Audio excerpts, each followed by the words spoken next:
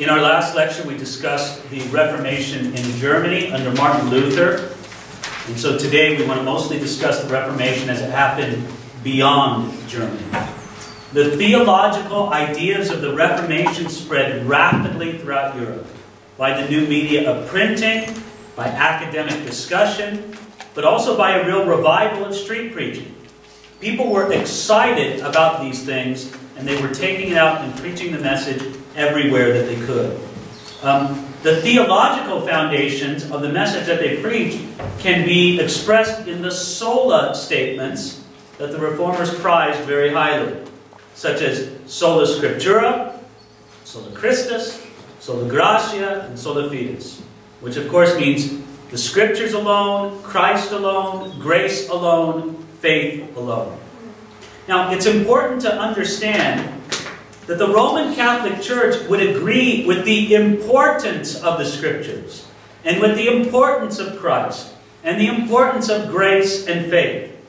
They simply would not attach the sola in front of each. In other words, if you were to ask a Roman Catholic, are the Scriptures important? Yes. Are they your only source of authority? No. If you were to ask them, does God's revelation come to us in an authoritative way other than the Scriptures? They'd say yes, through the tradition of the church. So, salvation comes by Christ and by Mary and the saints. Salvation comes by grace and by the works of man. Grace is received by faith and by works. To each of these things, the Reformers protested, and they insisted on the solas. For example, as Martin Luther said, he said, "True faith lays a hold of Christ and leans on Him alone. Our opponents cannot understand this. In their blindness, they cast away the precious pearl, Christ, and hang on to their shabby works." Now, I find it very interesting that according to some people today, the Roman Catholic Church is now in agreement with some of the solas. Towards the end of the last century, the year 1999, there was a joint declaration on justification or salvation by faith composed by Roman Catholics and Lutherans and signed by Pope John Paul II. It was promoted at the Lutheran World Federation on October 31st, 1999, of all days, on Reformation Sunday that they would do this. Anyway, this is what the statement says. "In faith, we together hold the conviction that justification is the work of the triune God. The Father sent His Son into the world to save sinners. The foundation and presupposition of the justification is the incarnation, death, and resurrection of Christ. Justification thus means that Christ Himself is our righteousness, which we share through the Holy Spirit in accord with the will of the Father. Together we confess, by grace alone, in faith in Christ's saving work, and not because of any merit on our part, we are accepted by God and receive the Holy Spirit, who renews our heart while equipping and calling us to good works." Some people regard this as a substantial theological concession by the Roman Catholic Church. Some people say, no, the people who made the concession weren't high officials of the Roman Catholic Church, so it doesn't reflect a true change in their teaching. There's been an awful lot of dispute about this. But in light of this consensus, we have to consider that maybe, at some time in the future, the Roman Catholic Church may change. I doubt that it would on these specific things, but a statement just like this is encouraging. Doesn't settle the issue, but it's encouraging. There was another very important theological principle that I want to mention, kind of apart from the solas, connected to them, but apart from them. And that's the theological principle of the priesthood of all believers. In essence, the priesthood of all believers meant that every believer was his priest before God and did not need another mediator. It was the outworking of the principle of 1 Timothy 2:5. "For there is one God and one mediator between God and men, the man Christ Jesus." This means that the individual is empowered to have his own relationship with God. And he did not need another priest. He is his own priest. Now, compared to the way that society had thought for generations, this was a real revolution in thinking. In some ways, this emphasis did more to change society than any other principle which came from the Reformation. Because there's a real sense in which the doctrine of the priesthood of the believer, through the way that it empowered the individual, it laid the foundation for modern democracy. I don't have any hesitation in telling you that I believe that if you were to select the most influential man on the earth over the last 1,000 years, I would say it would be Martin Luther. I think Martin Luther has done more to influence society and to affect the course of a civilization over the last 1,000 years than any other single individual. However, the Reformation, though in one sense it began with Martin Luther, it certainly did not end with him. And the Reformation spread beyond Germany in some very interesting ways. So therefore, we're going to take a look now, a very brief look, at the life of Ulrich Zwingli. Zwingli lived from 1484 to 1531. Again, 1484 to 1531. Zwingli was a man who had a humanist education. Again, back then, that was a good thing. He was converted after he entered the ministry as a career. So he enters the ministry as a career, and then he gets converted. His reforms began to gain steam after he debated another bishop and beat him in the debate. Zwingli was really a co-reformer with Luther. He wasn't just a warmed-over Luther. It's very interesting to see how Ulrich Zwingli seemed to get his ideas independently of Martin Luther. They thought almost identically the same, yet he didn't seem to be influenced at the beginning from Luther. In the year 1519, Zwingli was called to become the people's priest at the great minster of Zurich. Now, Zwingli immediately began to preach straight through the books of the New Testament. He rejected the normal way of teaching from just assigned texts that the church would give you, and he decided, I'm going to teach verse by verse through books of the New Testament. As his excited listeners heard his careful expositions of the Bible, they began to say, we've got to change the way the church is done, and we need to change it so it's done more like the Scriptures. Now again, this reform was independent of Martin Luther, although Zwingli was encouraged by what Luther had done. And so the years 1519 to 1523 were years when Zwingli taught, and reforms were gradually, introduced. Now, in October of 1523, Zwingli became reluctant to continue to celebrate the Mass because he couldn't find a scriptural foundation for it. So he took his concerns to the city council of Zurich. Said, hey guys, I look in my Bible and I don't find any foundation for the celebration of the Mass the way that we do it in the Roman Catholic Church. I don't find any evidence for the way the transubstantiation. I don't find any evidence for the way that the Mass is supposedly a continual reenactment of the sacrifice of Jesus Christ on the cross. I just don't buy it. I'm not so into the Mass anymore. Well, the city council said, Zwingli, don't change anything. We don't want you to change the Mass or get rid of it. They said, Zwingli, we believe you're correct in your theology, but we think it's too soon to make these changes. In December, Zwingli informed the council again that he intended to change the liturgy of the Mass, but again the council refused, and Zwingli backed down. He said that the speed of Reformation was in the hands of the state, not in the hands of pastors such as himself. So you get the idea here. Zwingli's saying, hey, I think we need to change things. He talks to the city council about it, and the city council says, no, you're not going to change it. And Zwingli says, okay, we won't change it. He rationalized this because he figured that nothing could be done without these officials of state approving it. This is a very difficult concept for you to get a hold of, because it's so foreign to you.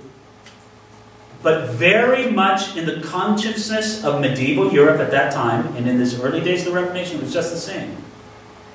They could not help but see church and state as being totally intertwined. Church and state were supposed to work together to make a Christian society. That's just the way that they see it, that they saw it.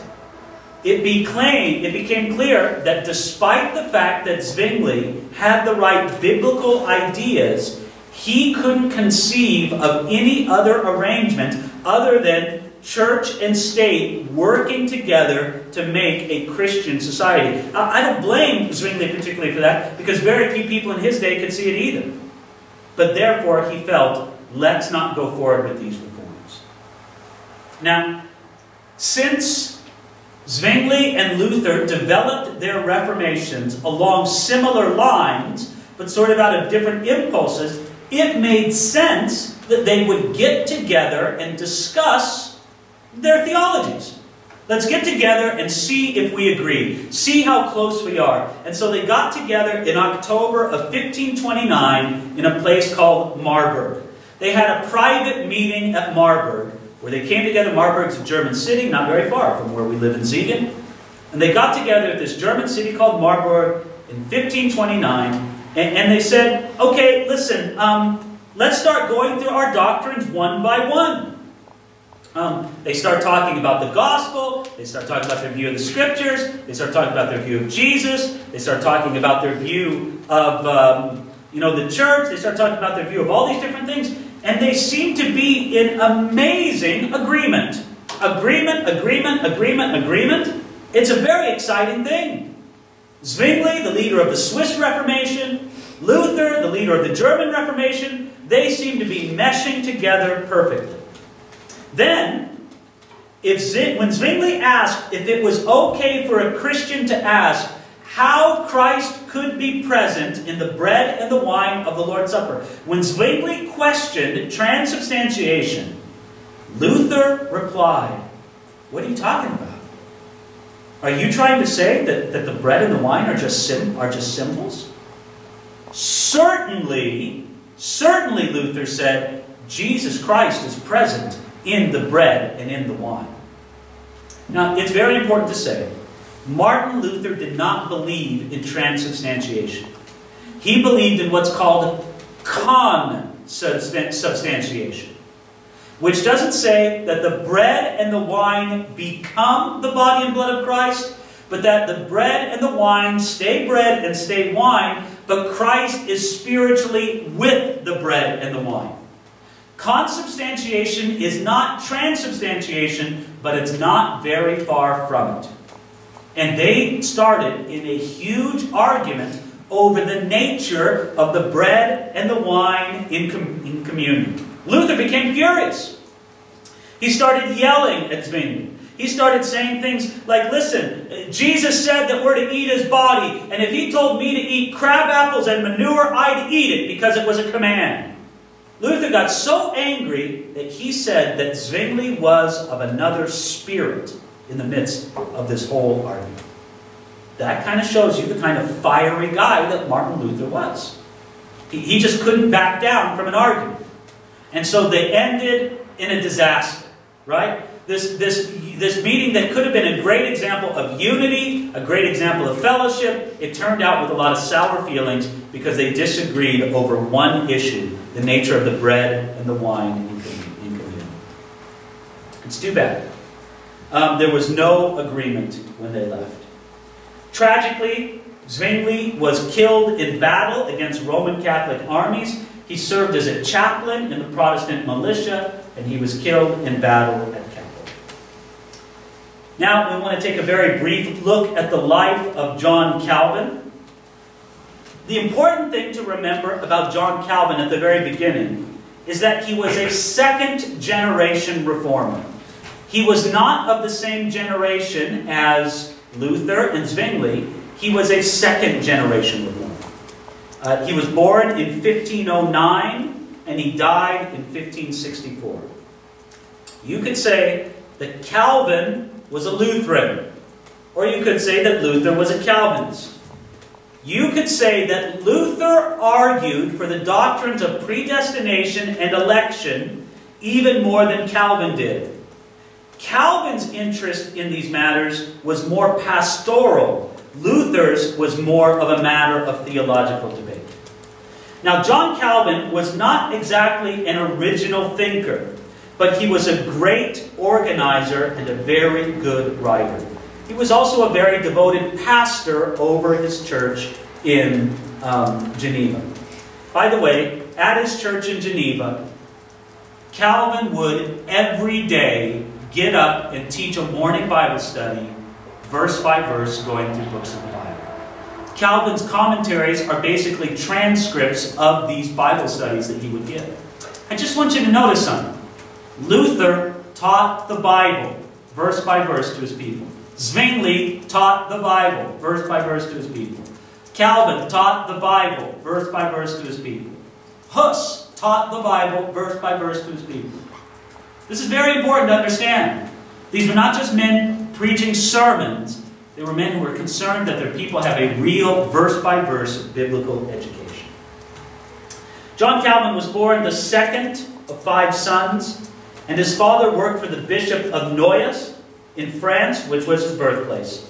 Through his father's influence, he was appointed to 2 ecclesiastical offices, and then he drew the income from them, which, much the same as Wycliffe several centuries before, it basically funded his education. He went to university, he studied some theology, and in the beginning, it looked like he might become a priest, but then he studied law more. We really don't know the details of John Calvin's conversion, but at the university, both in Paris and Orleans, he had many Protestant friends and associates, and it seemed that their influence upon him eventually brought him around to Protestant ideas and to the understanding of the gospel.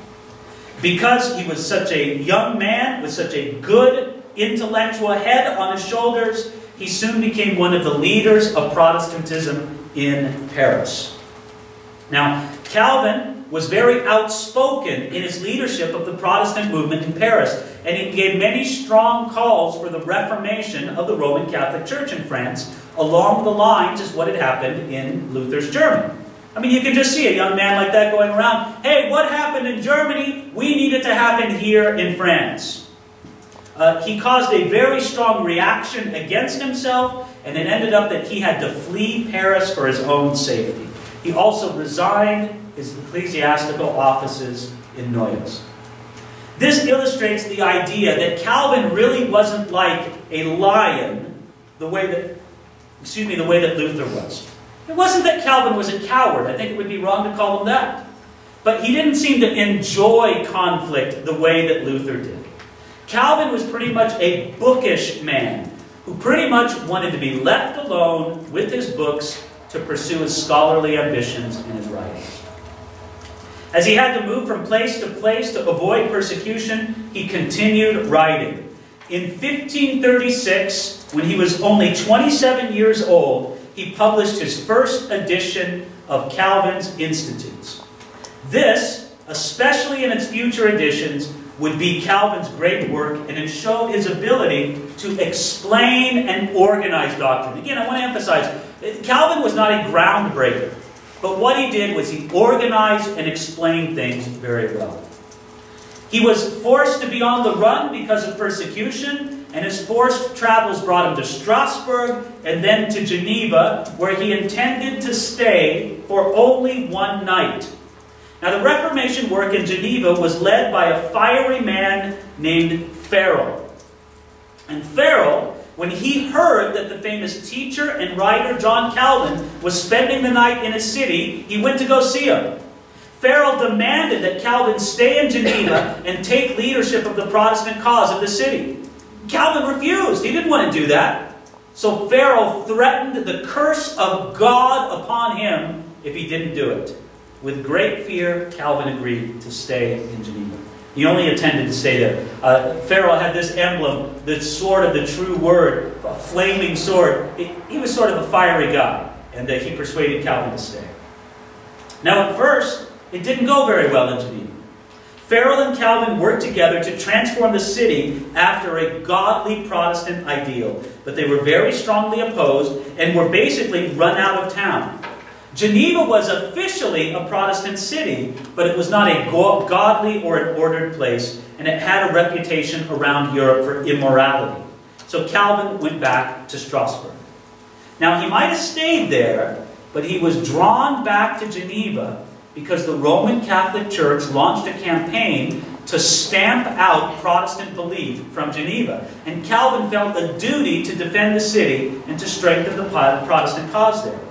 So basically, Calvin returned to Geneva, and through hard work, strong arguments, and lots of political and police pressure, he transformed the city from having a reputation for immorality to having a reputation for godliness.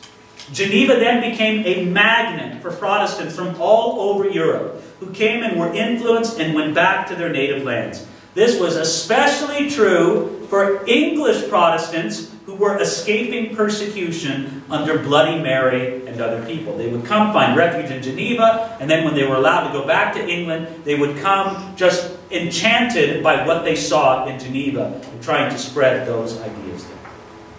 Now, Calvin had to use a lot of strong leadership to transform the city. But this strong leadership also created a lot of controversy and opposition. He was accused of being a dictator. And it's partially true. But it's wrong to think that Calvin ruled Geneva like a king. He had a tremendous influence, and he used that influence to persuade the governmental leaders of the city, and he usually succeeded. For example, Calvin could not only put pressure and persuasion upon the civic leaders of Geneva, but he could also shun and refuse communion to those who were believed to be ungodly. There's a very famous case where Calvin very publicly refused communion to a group of people that he called libertines, that they took ungodly liberty in their Christian life. And then another example among several is the case of Michael Servetus, who was an infamous anti-Trinitarian teacher and troublemaker. You see, meaning to flee to Italy, Servetus stopped at Geneva, where Calvin and his reformers denounced him. On August 13, 1553, he attended a sermon by Calvin in Geneva. He was immediately recognized and arrested after service. At his trial, Michael Servetus was condemned on 2 counts for spreading and preaching anti-Trinitarian and anti-infant baptism teachings. Now listen. He believed in heretical things about the Trinity, and he didn't agree with infant baptism. And so he was burned at the stake in October at a place right outside of Geneva. Calvin supported Servetus being executed, although he did remain open to the idea that Servetus could be spared death if he converted. In this, he was within the mainstream of 16th century Christian theologians. A guy like Servetus was considered to be a dangerous heretic and a troublemaker by both Protestants and Roman Catholics. You see, I want you to get this idea that we talked about before, right? In these days, people really thought that the worst thing you could do was be a heretic. And if it's right to execute somebody for murdering the body of somebody, how much more right is it to execute a heretic who goes out and murders the souls of people and sends them to hell? We would not agree with this at all, but this was the thinking in that day. You see, on the whole, the Servetus affair shows that Geneva was only heaven on earth for those who agreed with John Calvin. If you agreed with him, Geneva was like the best place on earth. If you didn't agree with him, it could be a very troublous place. The trial and execution of Servetus showed that, consistent with most other people at his time, Calvin thought it was sometimes necessary to execute people, to kill them for their ideas and their words. One more aspect of the work of John Calvin should not be ignored. He was a devoted and gifted Bible teacher, a verse-by-verse expositor of the Word. As I said before, for years, every morning, he would have a morning Bible study at his church in Geneva. He was a man very committed to the verse-by-verse teaching of the Bible. Now, what happened after Luther? What was the legacy of the Reformation? Well, the big question was, who would succeed Martin Luther. Philip Melanchthon seemed to be a natural choice, but many people mistrusted him and saw him as somebody who would betray Luther's ideals. You see, Melanchthon had retreated from Luther's very strong position on the human role and will in salvation. I'm going to exaggerate this a lot, okay? But just so you get the point out of exaggeration. Melanchthon was much more Arminian in his theology than Martin Luther was. It would be wrong to call Melanchthon an Arminian, but he was more that way than Luther was. Melanchthon also ended up objecting to Luther's idea of the real presence of Christ in the elements of the communion, to the point where he was mocked as being a crypto-Calvinist, because this was one area where the Calvinists and the Lutherans disagreed strongly.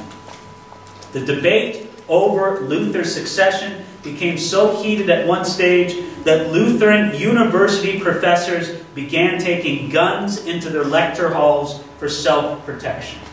And they were merciless to one another. This is sort of the idea of Philip Melanchthon covered with lice, he's filthy, he's unclean. At 1557, at the Colloquy of Worms, Lutherans were embarrassed before Roman Catholics because of their internal disagreements. The Protestants were beginning to fight amongst themselves more than they were to fight against the Roman Catholics, and it really started giving evidence to the Roman Catholic claim that things would get crazy once you left the authority of the Pope. Well, in 1577, they reached a general resolution with the formula of Concord, creating a precise Lutheran orthodoxy. Now, one other thing that happened as sort of a reaction to this, as the generations after Luther and Melanchthon went on, there developed a reaction against the emphasis in the Lutheran circles at that time upon theology and not real personal experience. And this explained the rise of the Pietists.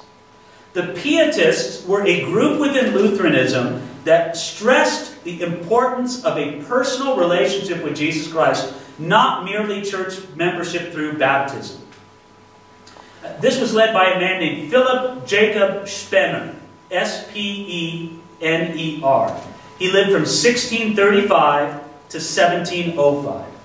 Spener thought that it was better to be a Calvinist, or maybe even a Roman Catholic, and have a living relationship with the Lord Jesus Christ than it was to be a Lutheran with a dead faith, but to have all the right doctrines.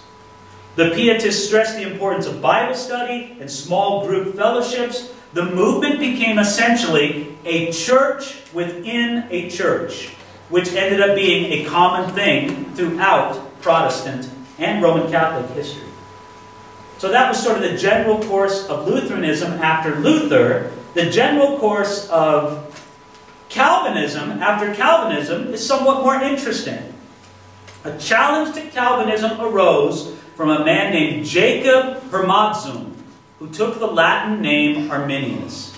He lived from 1560 to 1609. Now again, I want you to take a look at these dates, right?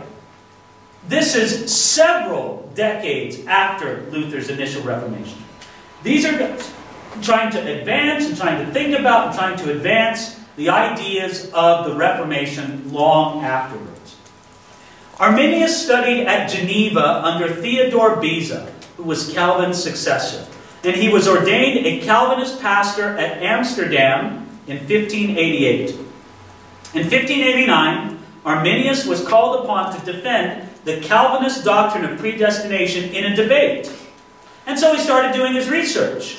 And in weighing the rival arguments between Calvinism and those who objected to Calvinism, Arminius found himself siding with his opponent against the Calvinistic idea of predestination. In the 1590s, Arminius lectured on Romans and questioned the Calvinist interpretation of Romans 7 and Romans 9. And for such things as this, his orthodoxy was suspected and controversy surrounded him until his death in the year 1609. You see, Arminius believed that God's grace made salvation possible, but not inevitable. He said that the ultimate choice is not made by God, but by man. And God's election and predestination are based upon his foreknowledge of our choice for him or our choice against him. Now, after the death of Arminius, some of his followers composed 5 points of the Remonstrance. These were the 5 points of Arminianism. Now, this is what you need to understand. Maybe some of you in this room have heard of the 5 points of Calvinism. The 5 points of Calvinism came as a response to the 5 points of Arminianism. And the 5 points of Arminianism were not even set forth by Arminius himself, but by his followers after his death. And so these 5 points are this. Number 1, man cannot be saved or choose Christ without the assistance of the Holy Spirit. Number 2, God's choice of certain individuals to salvation is based on his foreseeing of their response to his call. Number 3, the work of Jesus on the cross made it possible for all men to be saved, but it did not actually save anyone. That work must be coupled with the faith of the individual to work for salvation. The cross is only effective if a person chooses to accept it. Number 4, the Holy Spirit cannot regenerate us until we believe, and the work of his regeneration can be resisted by the individual. Number 5, for those who believe and are saved, it may be possible that they can lose their salvation by failing to keep up their faith. Now, this was not the original order of the Remonstrance, but again, it sort of matches up with the later order of the 5 points of Calvinism as they were presented. This teaching of the followers of Arminius started quite a dispute among Dutch Calvinists. The sides were also associated with rival political factions, and so it became very ugly very fast. For a while, it seemed like a civil war would break out in Holland over these doctrines. The Synod of Dort, that's 1618 to 19, was called by the anti-Arminians to settle the issue, and they responded with 5 points of their own. Their 5 points basically center on these ideas. Total depravity, or total inability, some people call it. Unconditional election, number 2. Number 3, limited, or some people say particular atonement. Number 4, irresistible grace. And number 5, the perseverance of the saints.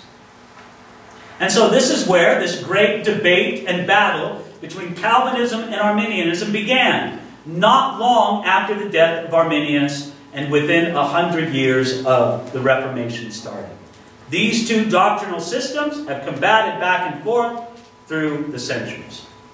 Now, another big change in Calvinism after Calvin was that its center moved from Geneva to England. And then you could say Calvinism's center later moved from England to the new American colonies. You see, this happened when Englishmen fled persecution under Roman Catholic monarchs and found refuge in Geneva. And then later on, they carried their Calvinism back to England, where when a sympathetic monarch was ruling. So that's the general course of Calvinism in the few generations after the Reformation. Now, we want to conclude our time here this afternoon by talking about the emergence of the Anglican Church, or the Reformation in England. This is a complicated thing that follows very different lines. Okay? Reformation in Germany, all right, I got it. You got Martin Luther. And his teaching spread to Holland and to Scandinavia. Reformation in Switzerland, okay, I got it. Starts with Zwingli. Later on, the torch is really carried by Calvin in Geneva. And that has a real influence on England. And then later on Holland, okay, I got it. I understand the connection. The Reformation in England, much, much more complicated. The England Church remained in union with Rome until the reign of Henry VIII, who was King of England during Luther's Reformation work in Germany. Now, the first break with Rome came when Pope Clement VII refused, over a period of years, to annul Henry's marriage to Catherine of Aragon. Not purely as a matter of principle, but also because the Pope lived in fear of Catherine's nephew, who was Charles V, the Holy Roman Emperor. as a result of the events of the Italian wars. So, Henry wanted to divorce his wife. The Pope wouldn't allow it, and so this caused problems for Henry. Why did he want to do it? Well, because he wanted a son to be the next Tudor king. His wife, Catherine of Aragon, had given him a daughter, but no son, and the Pope refused to let him get divorced. But then also, Henry was bankrupt from fighting wars, and he wanted to control the church because it was a big part of English life. Now again, part of this is just the same battle between kings and popes that we've seen throughout the centuries regarding the Roman Catholic Church in this Christian empire period. So Henry first asked for an annulment in the year 1527. After various failed initiatives, he stepped up the pressure on Rome, and in the summer of 1529, by compiling a manuscript from ancient sources proving in law that spiritual supremacy rested with the monarch and demonstrating the illegality of the Pope's authority. Again, the same arguments that had been made in this conflict between popes and kings for many centuries. So, Henry challenged the Pope. They challenged back and forth many times. The Church of England refused to surrender its land, its money, its priests to the Church of Rome. And then finally, they allowed Thomas Cranmer, the new Archbishop of Canterbury, because he was the new church of an English church. It wasn't the Roman Catholic Church in England any longer. Now it was the Anglican, or the English Church. And the new head of the Anglican Church was Thomas Cranmer, the Archbishop of Canterbury, and he issued Henry's annulment, and upon then Henry married Anne Boleyn. Pope Clement VII excommunicated Henry VIII in 1533. Now, Henry was excited, not only because he got a new wife who might bear him a son, but he was also excited because now the church lands, the church monies, the church resources that once belonged to Rome now belong to England and the King of England. And so therefore, over a series of years, he did different things. In 1532 and 33, all payments to the Pope from the English Church were stopped. In 1534, Henry became the head of the English Church rather than the Pope. In 1536, Henry closed down the little monasteries. In 1538, Henry had a son, Edward. He decided that his teachers would be two famous Protestants. This was a very important decision. And then in 1539, an act was passed in Parliament which meant that Catholic beliefs and church services were to be followed. It said that Protestants, it said that Protestants should be... No. That's surely wrong. That has to be reversed. Because in 1539 there was not an act passed in Parliament which said that Catholic beliefs and church services were to be followed. That's erroneous, that particular slide. I can correct that. Because in 1539, things were still very much firmly within the Protestant camp within England. If anything, Catholics would have been persecuted during that time, not Protestants. Now, despite their separation from Rome, the Church of England under Henry VIII remained essentially Catholic rather than Protestant in nature. In other words, Henry didn't want to change the character of the Roman Church. He just wanted it to be an English Roman Church, right? He wasn't concerned about the ceremonies. He had no theological objections with Catholic Christianity. As a matter of fact, he wrote a defense, or excuse me, not a defense of Roman Catholicism against Martin Luther. He fancied himself quite a little theologian and wrote a tract defending the Roman Catholic Church against Martin Luther. For that, the Pope, this was many years before their split, for that the Pope gave Henry VIII the title Defender of the Faith. And that's a title that English monarchs hold to this very day. Now, this idea, Henry wasn't concerned with breaking with the Roman Catholic Church except politically and economically. Spiritually, he didn't mind the connection at all. And so there was a time of brief reunion with Rome. Now before that, Henry's son, Edward VI, he reigned only a few years, and he did the first major changes, advancing the church along more Protestant lines. But following the death of Edward, the Roman Catholic Mary, who reigned from 1553 to 1558, came to the throne. She renounced the changes that were made in the church by Henry and Edward, and she wanted to bring the church in England back to Rome. So again, Henry VIII had everybody who refused him to accept him as the head of the Church of England executed for treason, and they had monks, killed and murdered because of that. But then later on, people were persecuted under Mary for quite opposite reasons, for remaining strong to their Protestant beliefs. She gained the common name of Bloody Mary because of her very widespread torture and execution of those who were opposed to Roman Catholicism. And again, for a man named Cuthbert Simmons, he was tortured on the rack, and they told him, all you have to do is become a Catholic for the pain to stop. And in the previous picture, you saw a man being burned at the stake, probably at Smithfield.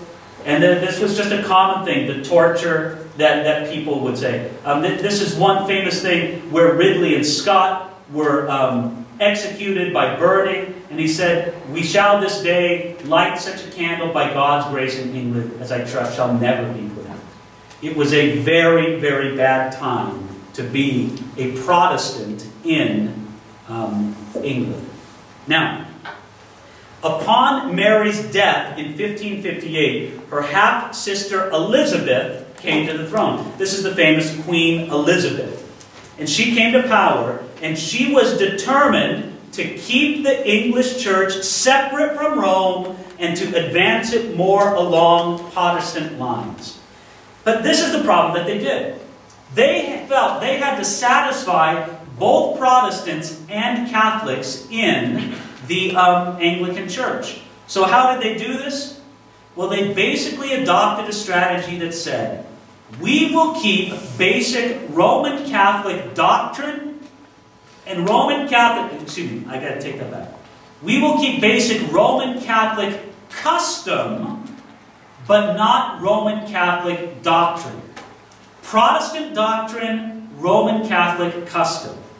And to this day, the Anglican Church is a strange mixture of Catholic and Protestant. Some years ago, we went to some months ago, I should say, we went to a service in Westminster Abbey, there in London. I had some of the interns from our Bible college. We were spending a few days in London just to show them around and let them see some of the sights.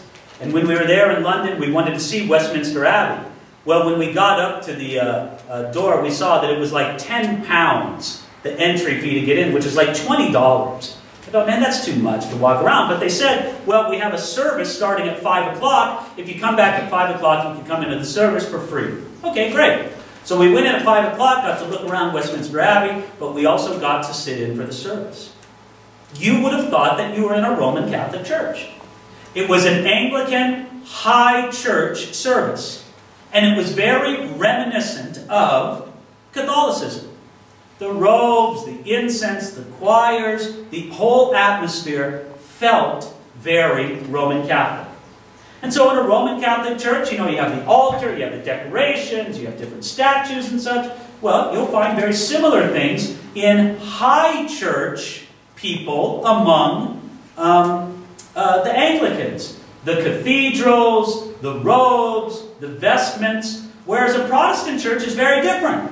A Protestant church is structured to be centered around the pulpit. That's the most important place in the Protestant church. It's the pulpit. And they have an altar for serving communion. But again, the prominent place is the pulpit.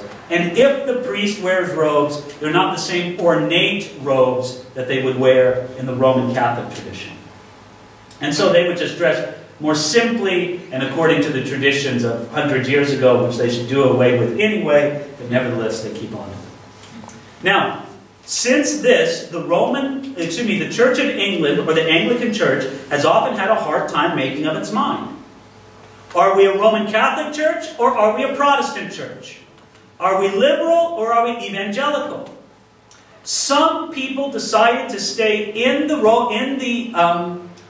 Church of England, in the Anglican Church, and make it more Protestant. Those were people called Puritans. Other people left the Anglican Church because they said, it's too Catholic for us, we can't stand it. These people were known as separatists or nonconformists, and these, for example, were the Pilgrims that first came to America. So Puritans were those who were loyal to the Anglican Church, but they wanted it to be more pure, more Protestant. Nonconformists, separatists, or Pilgrims were those who just rejected the Anglican Church, believing that it was too corrupt. And there's been this tension in the Anglican Church to this day. To this day, the Anglican Church has a high church party, which is interested in being more and more like Rome, and a low church party, which is interested in being more and more evangelical and Bible-believing. So these are dividing lines in the messy situation known as the Anglican Church. We'll leave you this one last picture here. From left to right, you got a whole collection of Reformation guys. Bucer, Hus, Melanchthon, Prague, Luther, Calvin, De Beza, Wycliffe, on and on and on. If you notice, they're all around a candle and they're all around the Word of God.